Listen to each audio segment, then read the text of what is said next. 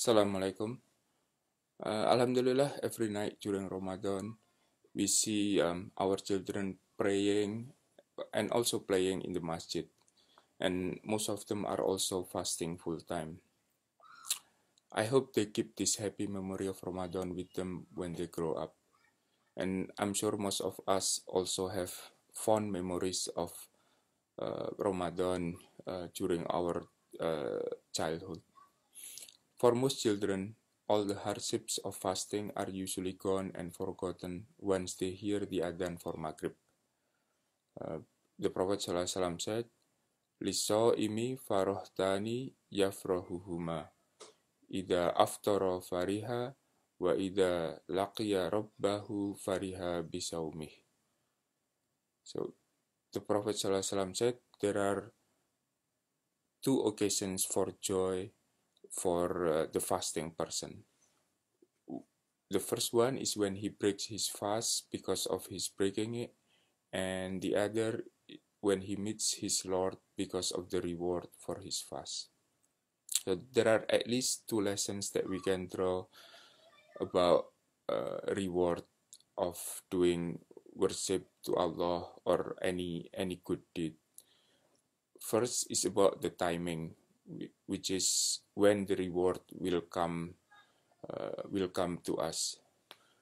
We know that the first occasions of joy from fasting will come when we break our fast, when we can eat and drink, and we know the exact time when the Maghrib will come.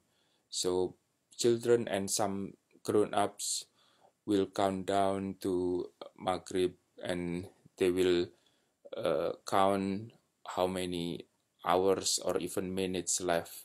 So that knowledge of when the reward will come will actually make the fasting easier, because we can see the finish line, we can see the end.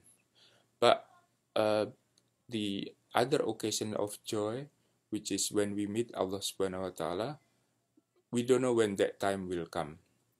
So, and that's true for most or other forms of worship. We don't know when we will get the reward for doing good deed or worshiping Allah Subhanahu wa Ta'ala. This is actually a mercy from Allah, because imagine, on the other hand, if we are punished right away after every mistake without a chance to ask for forgiveness or to fix our mistakes. So maybe sometimes not being rewarded right away is a mercy from Allah Subhanahu wa Ta'ala. And this is why the belief in hereafter is an important part of our Aqidah. We believe that Allah Subhanahu wa Ta'ala will give us just and merciful accounting in hereafter. The second lesson is the form of the reward itself. When we break our fast, part of the joy comes from physical fulfillment. We were thirsty during fasting, but now we can drink. We were hungry, but now we can eat. But not every form of worship or good deed comes with physical reward. Maybe it's even the other way around. After a long tarawih, we might feel tired.